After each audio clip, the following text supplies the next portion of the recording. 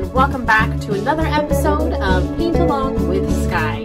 If you're new here, welcome. My name is Skye and I post beginning level acrylic tutorials here on YouTube every Saturday. So hit subscribe if you'd like to join the fun and paint along. Hit the bell icon to be notified when I post a new video. Okay, so beautiful artists, we have a gorgeous sunset painting today. Super simple, gorgeous, complementary colors. We're going to be using our 3 standard brushes, so our big square brush, medium-sized pointed brush, and a tiny brush. I have my clean canvas underneath here. The colors that I have today that I'm going to be working with are yellow, orange, red, white, black, and a ultramarine blue. Okay, let's go ahead and jump right in. I've got my water cup and paper towels off the side of the screen here. Check the description box below for a more detailed list on all the materials that I use to create the paintings each week. Okay, let's go ahead and start with our big brushes. Now, I'm actually going to do what I do for a lot of paintings, which is start with a horizon line. So I'm going to grab a little bit of yellow and just a little bit of white. And I'm going to cut my canvas right in half horizontally. Okay. Very simple to start. This is a really easy painting today. One of my favorite subject matters. I'm a big fan of the ocean and a big fan of boats. This is very much my happy place of painting. Okay, and then I'm just gonna take that yellow and bring it up in a nice big stripe like so. Then I'm going to grab a pinch of orange. And I'm going to go right on top of that. And what we're wanting to do is to create a gradation. So remember, a little bit of water helps the paint go nice and smooth. Just a little bit of orange, blending the orange into the yellow nicely so that the line of separation disappears. So that looks pretty good. And then I'm just going to grab orange by itself. So I'm getting a little bit darker with my orange. Very, very pretty light gradation. Just love that. Gorgeous sunset colors. And then I'm just gonna have a pinch of space at the top still, and I'm gonna grab a little bit of red, mix it in with that orange, and hit the top part with a nice bright red orange. Okay, so we're gonna end up with a 3-color gradation here. We went from orange, or from red to orange to yellow. Very nice, looks great. I'm gonna go ahead and rinse my brush now. We're in the bottom part of our canvas. And it's sort of a similar idea, but with a different color. So we're gonna mix up our color first. I still have my large brush. Go ahead and take blue. This is, again, an ultramarine blue. We're gonna add a little bit of white and a little bit of black into it. I'm going to make a beautiful sort of steely blue. Maybe a pinch more black. Okay, about like so.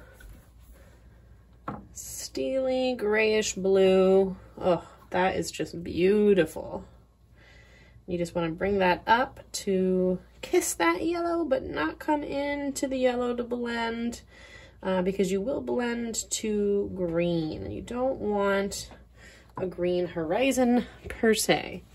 Remember though that with acrylics you can always cover up what you've done. So if you do end up creating a little bit of green on accident, you can certainly just let it dry for a minute and then come back over with another coat of blue. There we go, nice straight line, as straight as you can.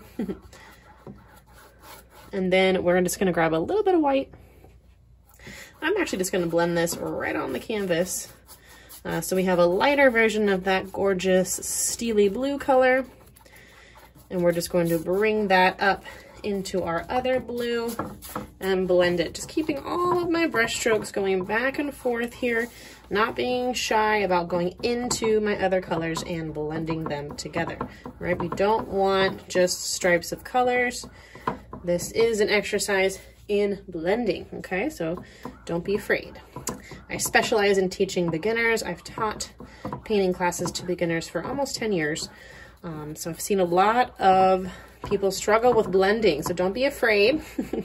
Just go ahead and go in there and give it a try. It's a play. If you don't like it, you can always go over it. Okay, so I have a little bit of like streaky white down here, which I don't really have in my original, but I really like it. So I'm gonna go ahead and add just a few more streaks. It just feels like very oceany to me. Ooh, so pretty. Okay, I'm gonna go ahead and let this dry, and then we're gonna come back in a few minutes and do the foreground. Okay, see you in a second. Okay, welcome back. I now have a fully dry background, and I have the same colors still on my palette. I'm going to now start the second half here with my medium-sized pointy brush. Okay, so this guy right here, and we're going to start by creating a beautiful sun for ourselves. Now, you can create this with anything circular in your house if you need. Like a roll of tape or a little saucer or whatever works for you, but I'm going to just go ahead and wing it.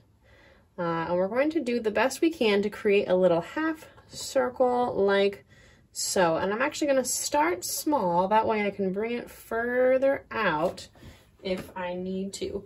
Now, I think this sun looks good if it's quite large. So again, starting small and working our way out. But when the sun is on the horizon, it appears very large. Try to do as straight of a line as I can there. I'm just filling that in with white.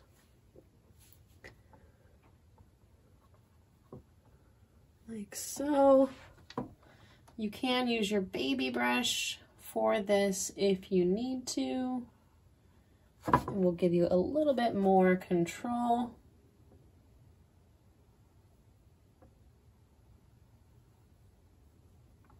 Okay, just getting that all filled in with white. And then I'm going to grab a little bit of yellow. I'm going to take that into the center part here. And then just kind of pull it up a little bit. So then we end up having this sort of off-white sun with a slight gradation. You can also just do this with a light yellow if it's too tricky, but I think it adds a nice little something something to have a little bit of interest in here, a little bit of a gradation. Okay, that looks great. Now let's grab our small brush. And we're going to create a reflection of that. So I'm just going to grab that same white. I'm going to go right underneath my sun. I'm going to do just a few brush strokes. And I'm going to create a light yellow. Do a few brush strokes as well.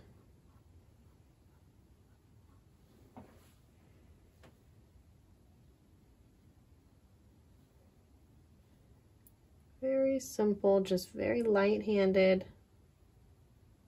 of those two colors. Okay, looks great. Let's go ahead and grab our medium brush again. We're going to do a little bit in the sky before we do our sailboat, which will be the piece de la resistance here. If you are painting along, I would love to see your work in the Art Club Facebook group, which is a art share Facebook group that I created specifically for my students to share their work. So check that out in the description box below if you're painting along. I want to mention that. With my medium brush here, I'm going to create some clouds. So I'm going to create a light orange here with just a little bit of white, kind of a sherbety color. A little bit too light, and I'm just going to take this and do a couple streaks here in my sky of that sherbety color and kind of get it blended into the background. If you went too heavy-handed, you can add some more red right back on top. We're just breaking it up and making it not quite so solid. And then I'm going to do the same thing with yellow. So we did our initial gradation here, which helped us do what's called wet on wet blending. And now we're doing some layering. So totally different effect here.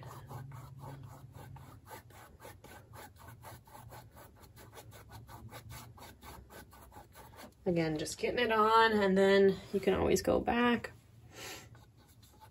tone it down, and add some red to kind of help that blend together. That's looking really pretty. I don't want to overdo it. And then since I brought that yellow and orange up, I think I'm also going to bring the red down a little bit. This is, I guess, more of a pink. So red with a little bit of white. Just to create some interest here in my sunset.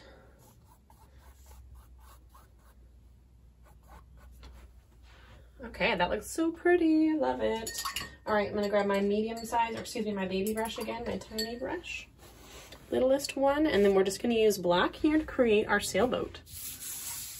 Really simple painting today. Just gonna bring my black nearby. I have a palette under here, but I'm also using palette paper, which is a handy tool to keep your palette clean. In between my palette is not clean at all right now, so please don't look. Okay, let's go ahead and do our sailboat. Now, when I'm lining this up, I want part of my sailboat to go through the sun, and that's just going to create a really nice contrast of this light white sun and the black sailboat. So go ahead and take your baby brush, tiny brush here, and let's start with an up and down line. That kind of cuts off part of the sun. Okay, it's going to be our mast. We want to try and do it straight up and down. And then we're going to do like a T, an upside down T at the bottom here. And then the front part is going to be more pointed and then kind of come flat.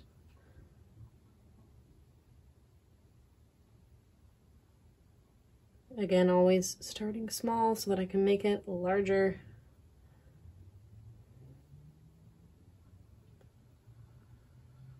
And then flat, and then on the back side you want to do a little bloop, little curved line like that.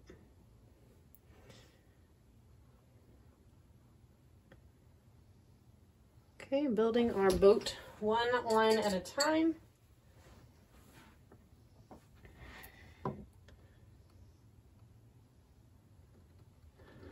I always paint really quickly, but go ahead and slow yourself down for this part and take your time to get that shape correct.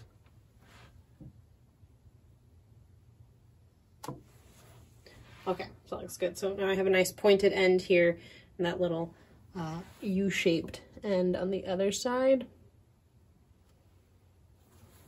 Okay, now from this top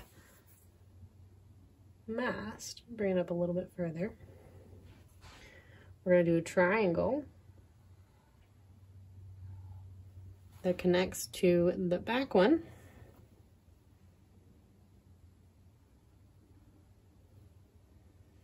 And go ahead and fill that in.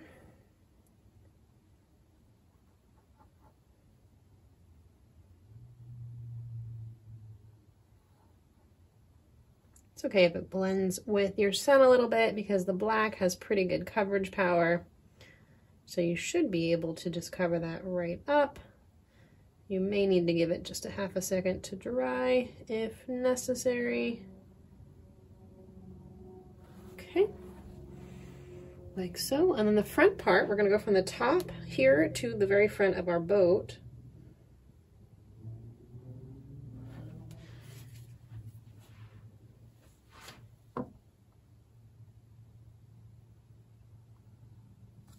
Okay. And then we're going to create a curved line for this sail because it's being pushed by the wind. And curved here as well, and then even a little bit of a peekaboo in between there. Kind of hard to see because I am picking up a little bit of that white. Let me get this filled in so that you guys can see the shape nice and clearly. no harm in letting this dry for a second if you're having a hard time getting it all black. You want nice, solid, opaque black. Actually, I'm just gonna not have that little peekaboo. Looks too messy. Slightly different than my original. It's okay.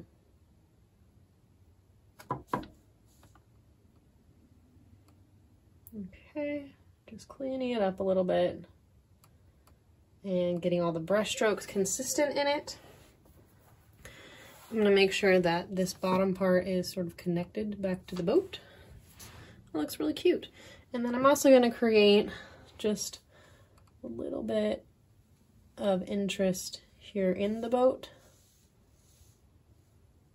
with the little different things that are going on in there. I'm not quite sure what all the different parts of a sailboat are called. You'd think that after teaching so many sailboat paintings that I would learn. And after being on a sailboat a fair amount of times, but hey, I'm not quite a sailor. I would sure like to be, though. That would really be fun. I was going to take a class in sailing, but then the shutdowns happened. Ugh, always wanted to do that. Oh, just love the open ocean. So fun. Okay, now just a few brush strokes around the boat of black. We'll give it that reflective look. Like it's reflecting in the water, and you just want to go right underneath where your top shape is and create that reflection. So you're mirroring it. All right, so there's two little areas. It's okay if these brush strokes are sort of wobbly and they're sort of imperfect because the water moves.